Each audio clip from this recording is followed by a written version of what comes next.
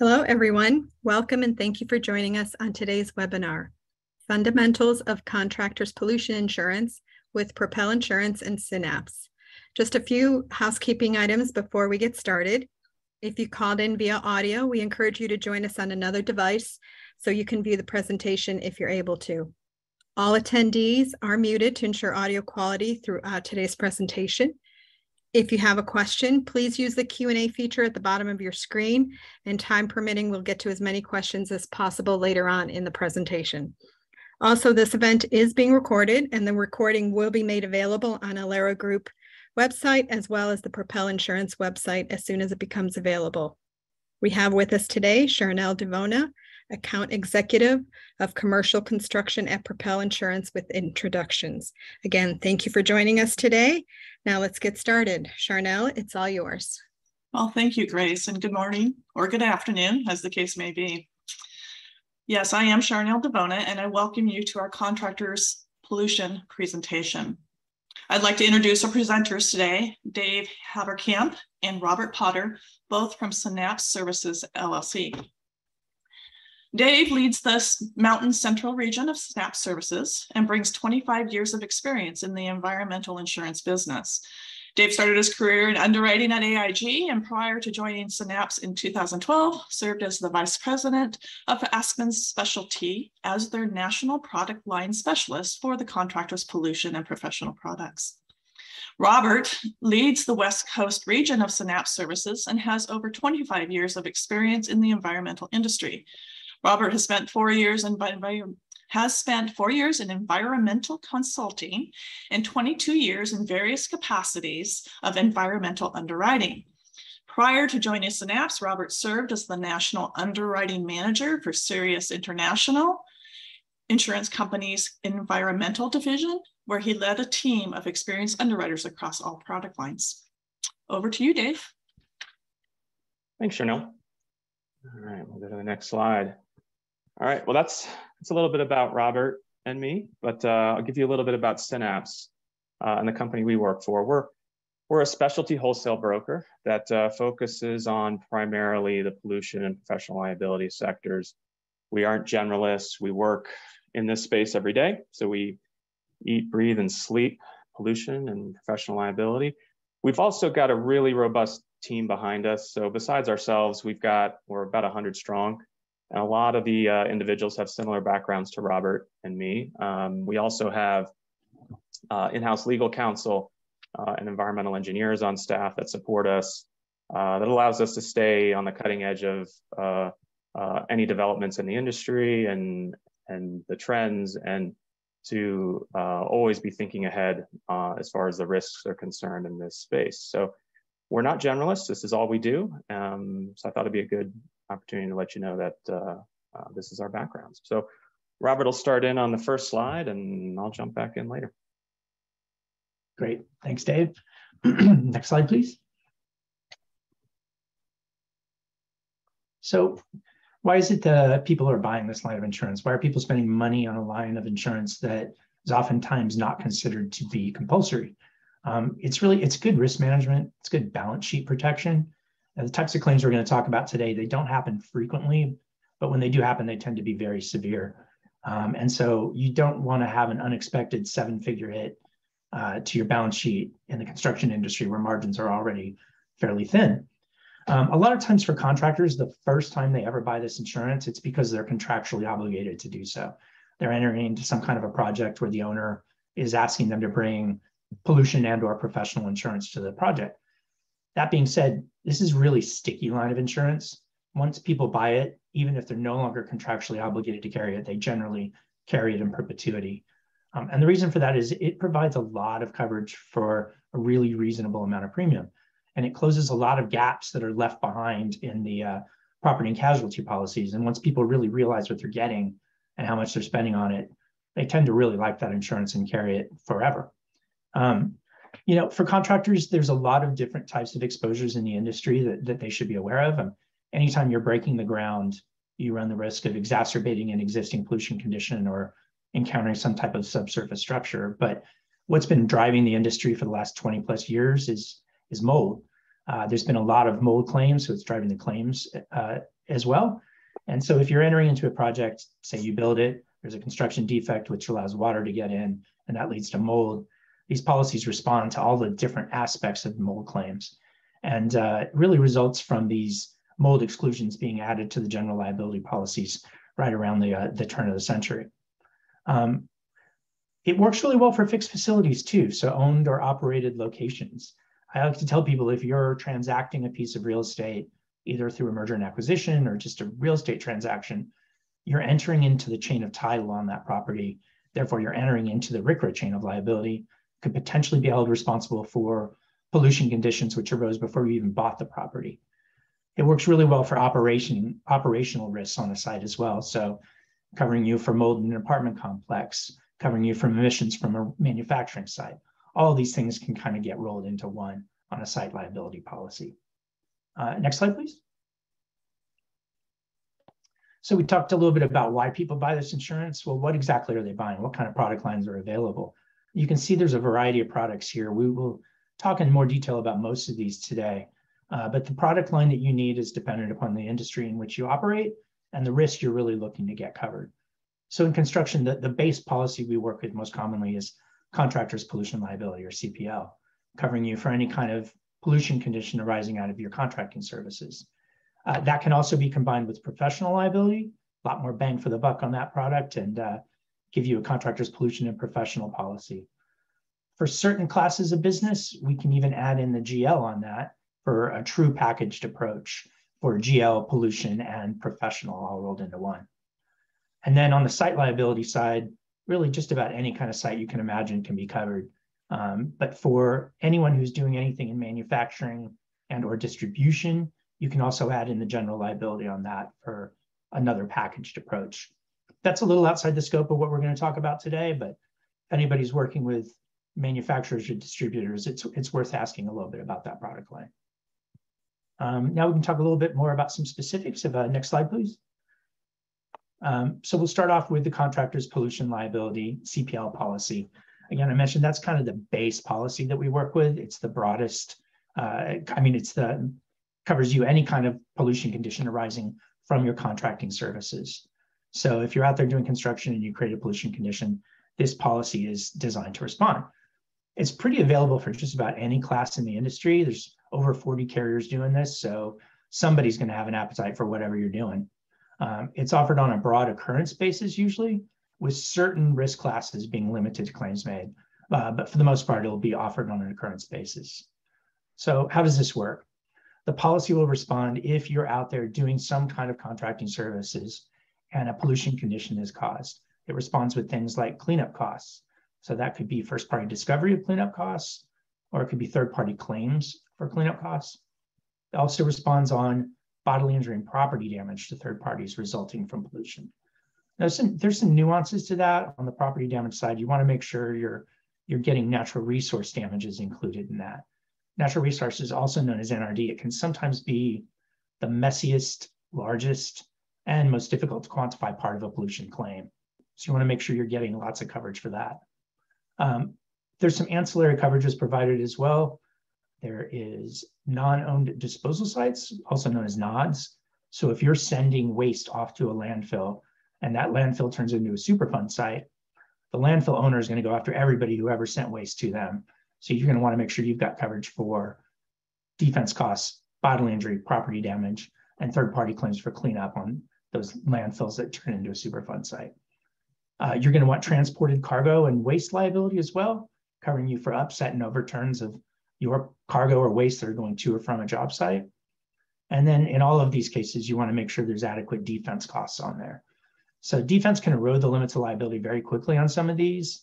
A lot of the carriers will offer defense outside of the limits of liability so that it doesn't erode the limits. That can be done on an unlimited basis with certain carriers, or other carriers will either sublimit that or offer it up to the aggregate limits of the policy. So you want to definitely make sure you've got adequate defense costs on there as well. Now, this is normally written on a practice basis, meaning everything that you do as a contractor is covered for an annual period, sometimes longer, but almost always an annual period. It can also be written on a project-specific basis. So you'll want to make sure that the project term matches up with the policy term. and that you're offered a completed operations extension, which should match the statute of repose in the state in which you are doing your construction. Those project policies, they're really broad. They can offer coverage on a contractor's controlled or CSIT basis, on an owner's controlled or OSIT basis, or just a good old-fashioned regular project-specific contractor's pollution liability policy. Now, I mentioned this is the basic policy. It's pretty easy to place, but there's some nuances to coverage you want to make sure you're getting in there that, you know, require a little bit of expertise, someone to look at this to make sure you're getting everything you want. I mentioned first-party discovery of cleanup costs earlier. So if you create a pollution condition at a site, can you file a claim directly and trigger the policy, or do you have to wait for a third-party claim to trigger the policy? So that's an important distinction. You want to make sure you're getting that first-party discovery. Buyer on behalf language as well. You want to make sure that your definition of contracting services is by you or on your behalf, so you don't have to register subcontractors with the carrier. So that's it on that. I'm going to talk about a couple of claims examples, and one of which is another aspect of nuance coverage, which is, are you getting silt and sediment coverage on your policy? So we had a street and road contractor in the Northwest doing a project where they had to replace a parking lot asphalt. One day they ripped up all the asphalt of the old parking lot, and then overnight there was a massive rain event that washed a bunch of dirt into an adjacent river. And you will find that anytime there's an environmental claim, there's always an adjacent river, just to make things much messier. But that was the case here. And it's worth noting this was not contaminated dirt, it was clean dirt, but too much of it actually smothered some of the flora and fauna in the river and resulted in a $350,000 natural resource damage assessment. Unfortunately, this contractor did not carry pollution coverage, so they filed a claim against their GL policy. GL carrier denied it based on the pollutant exclusion, so they took them to court. The court upheld that sedimentation as a result of runoff is indeed a pollutant, and therefore the pollution exclusion applied. This was not a covered claim. One other claim I can talk about is we had a GC doing a big apartment complex in San Diego.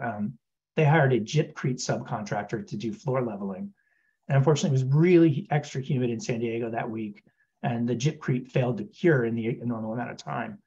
They went ahead and they installed drywall and bathrooms and kitchens, and all of that moisture whipped up into the walls and cabinetry and created a very moldy situation. $750,000 to remediate the situation. This was a covered claim.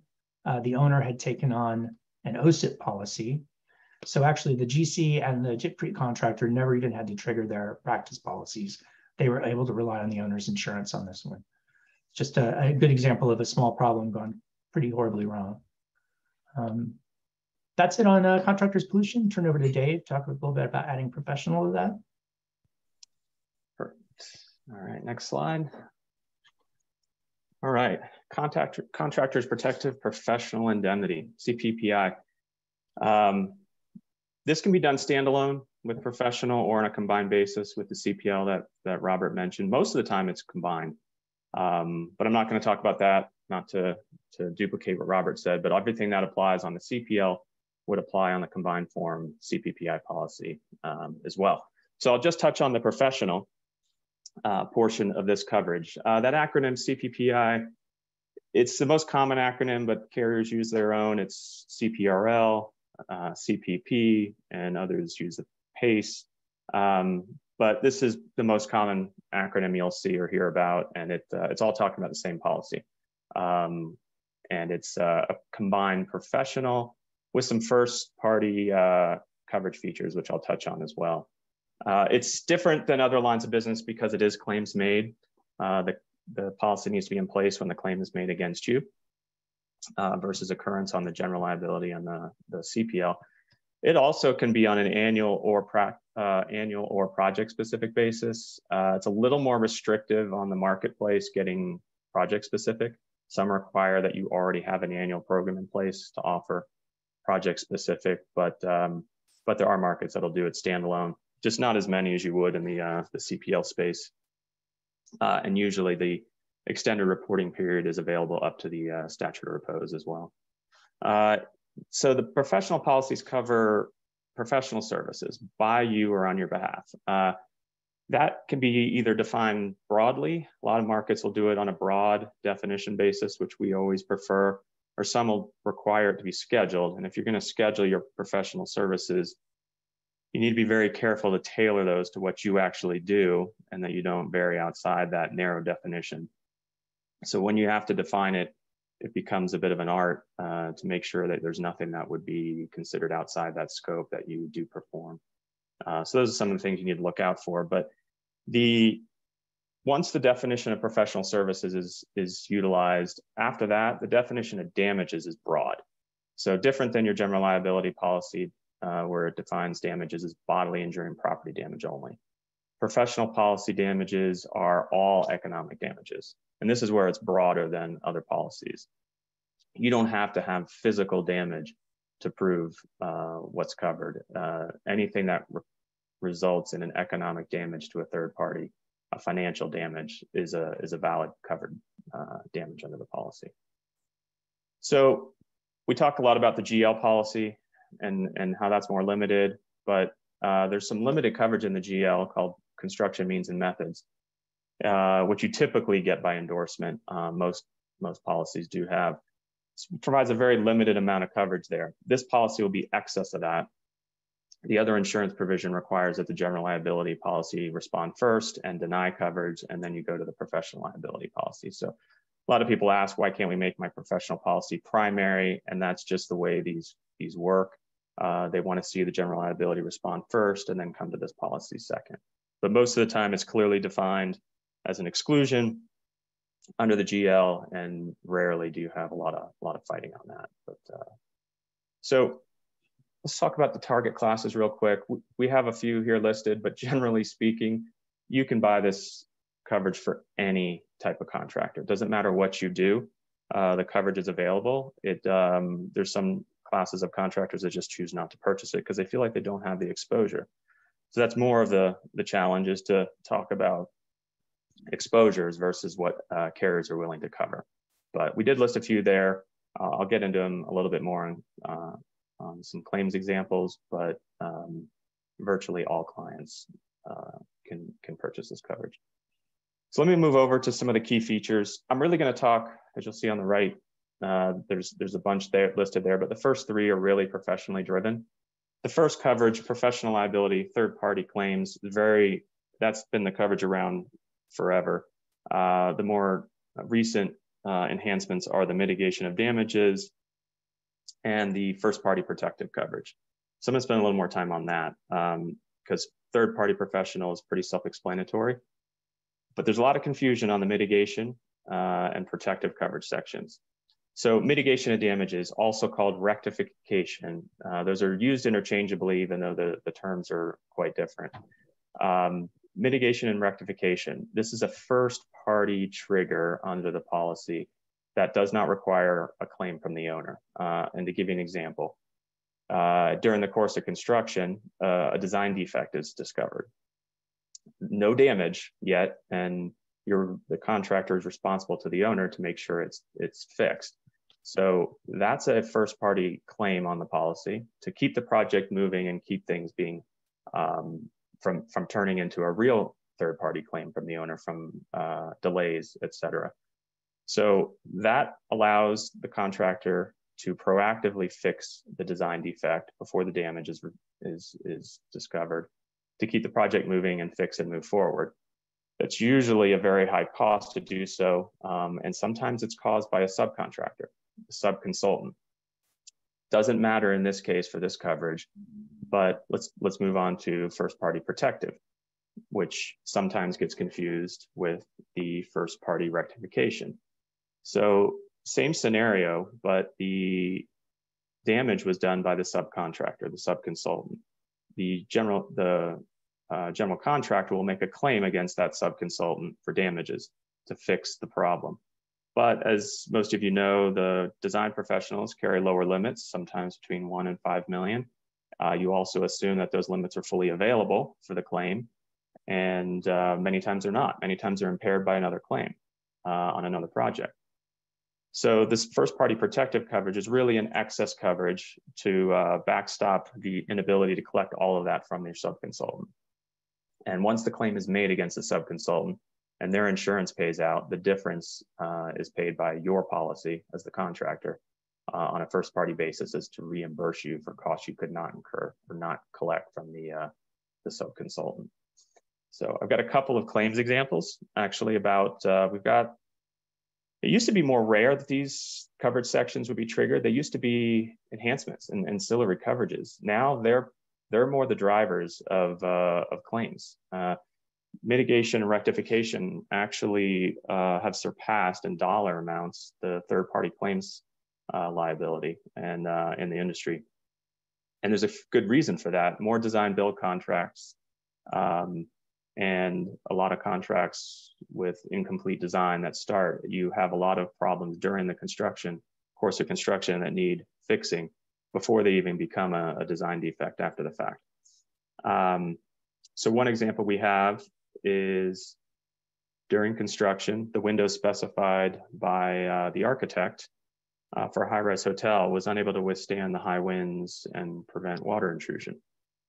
This actually applies to many scenarios, whether it's the concrete mix or proper rebar, et cetera, that was not specified properly.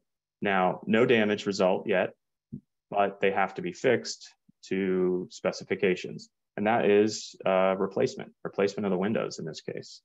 And that's a first party incurred cost by the contractor. We also have, there's one claim I'm working on right now, which is not resolved yet, but it has, I'm going to mention it because it has a lot of different parties involved, finger pointing. And that happens a lot in professional claims because finding the root cause of the claim takes some time. And in the meantime, there has to be defense and someone has to fix the problem and keep the project moving forward. But the one I'm working on right now involves a distribution warehouse. It was concrete tilt-up construction, but it was built on fill. It was design build, but the owner secured the soils engineer themselves prior to bidding out the project. The RGC client hired the structural engineer. So soon after so let me back up. The tenant was a flooring distributor to our contractor's client.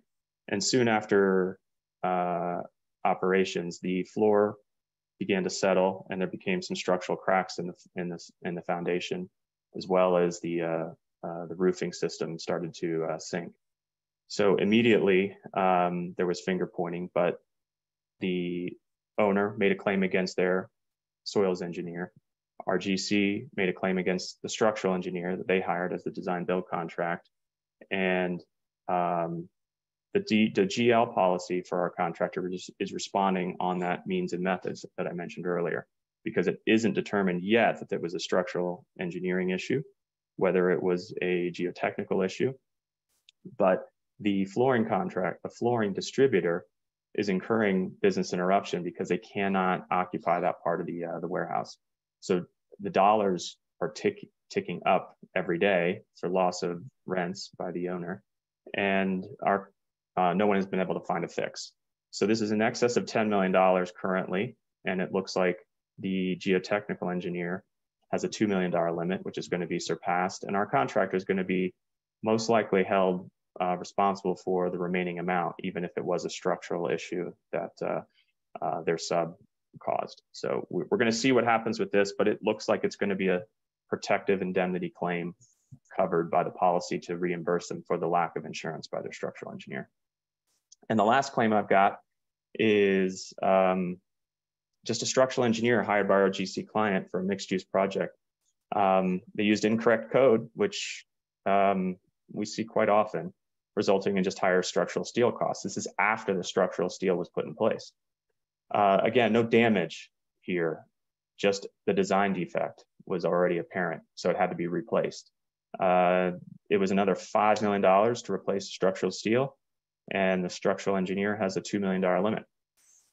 It was available, it wasn't impaired by another claim, but it paid the full $2 million claim, and the additional $3 million was held by our GC client, which was covered as a first party protective indemnity claim. So that's all I've got on CPPI. We can move on to the next slide for package GL and pollution liability.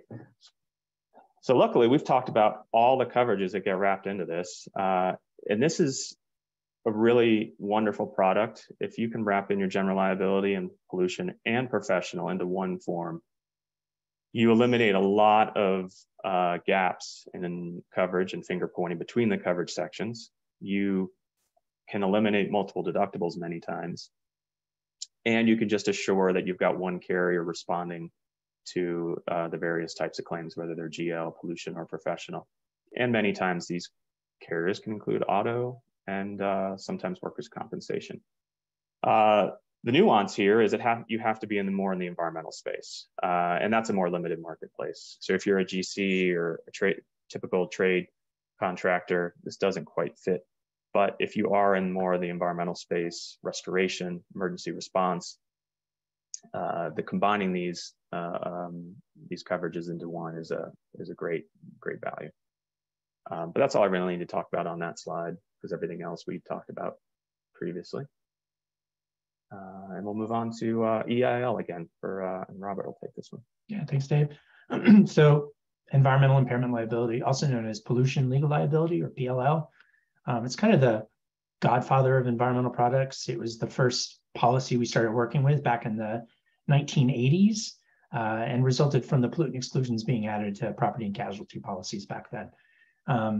Back in the day, it was very limited in coverage and was very, very expensive, and was sort of applicable only to what I call the big bang industries, the refineries and pipelines and landfills, stuff that you think has a really high environmental exposure.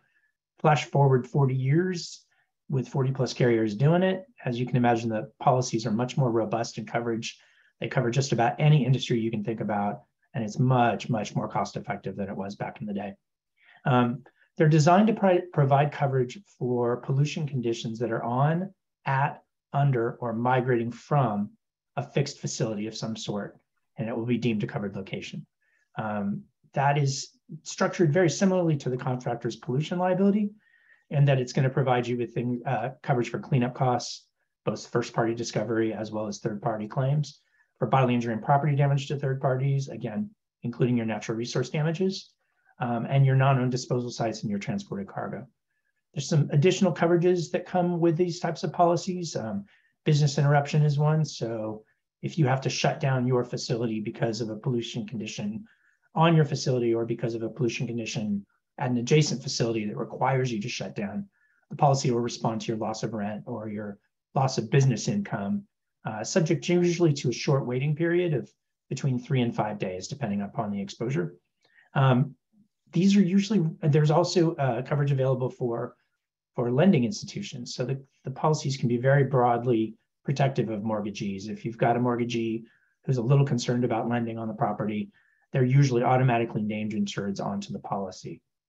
There's also some first-party diminished property value coverage that's available in certain cases on these policies. So if you go to sell your property that's worth $5 million and you find out you can only sell it for $3 million because there's a pollution condition on the site, that extra $2 million can be insured in many situations.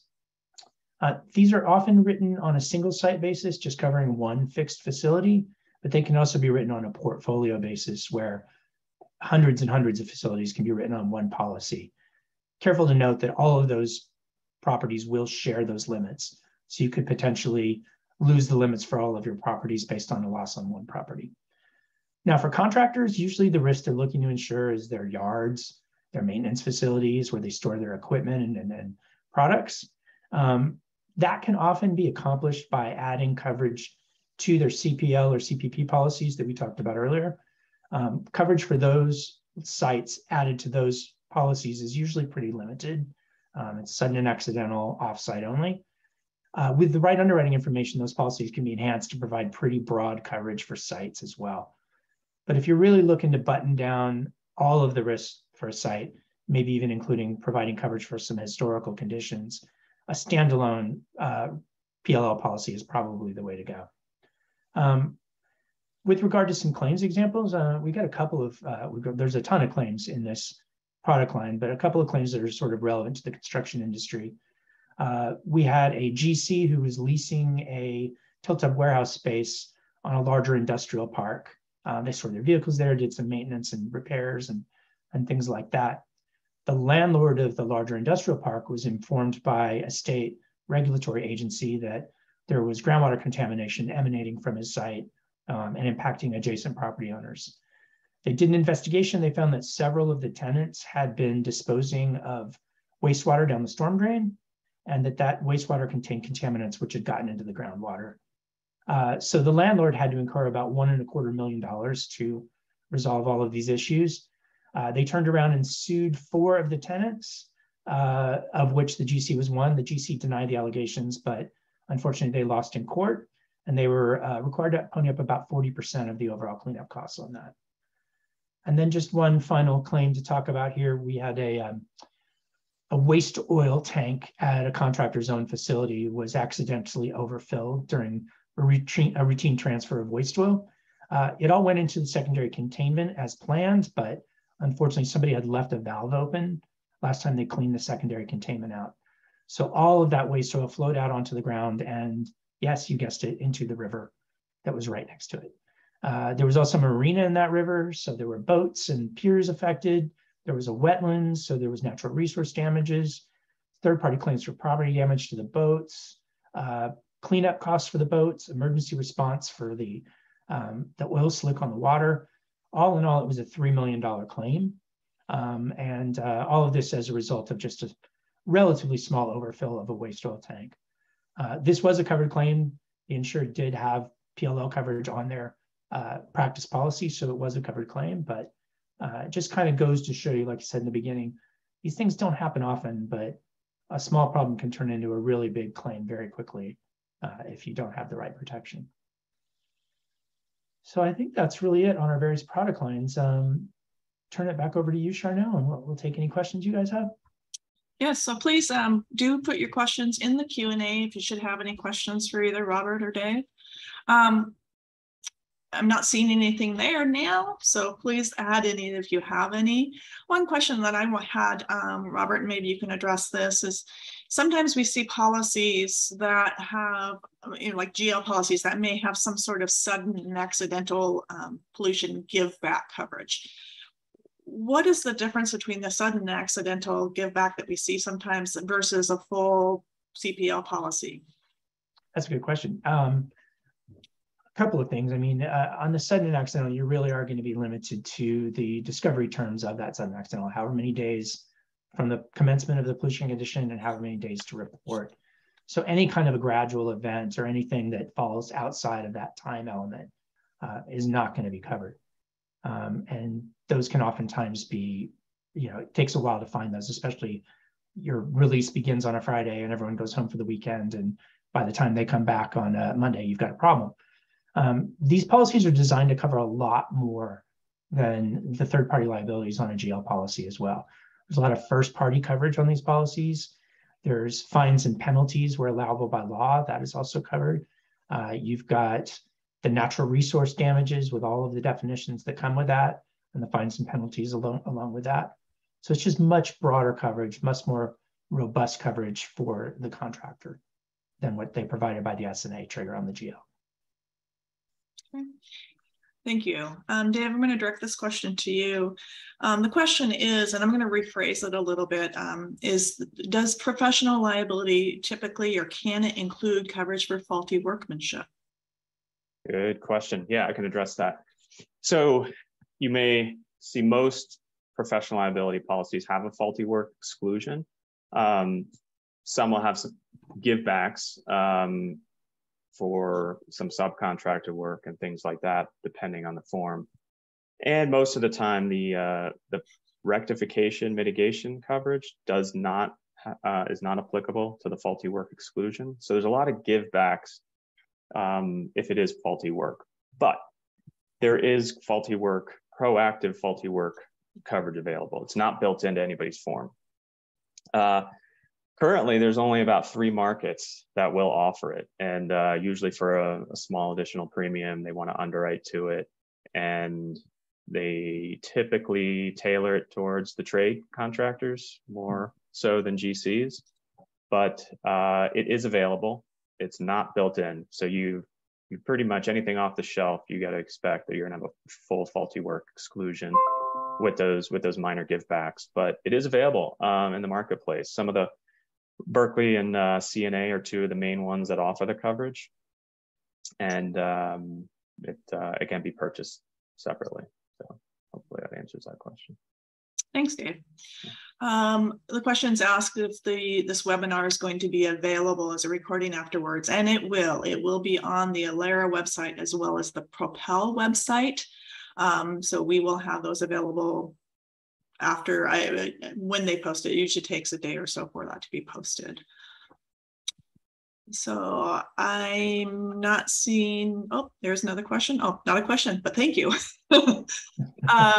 Seeing no other questions, I do want to thank Dave and Robert. Thank you very much for joining us today. We really appreciate you being here, taking the time to share your expertise and experiences. If anyone else has any questions, I'll stay here for just a minute or so. Because we're good on time. And thank you, Anita, for the nice comments.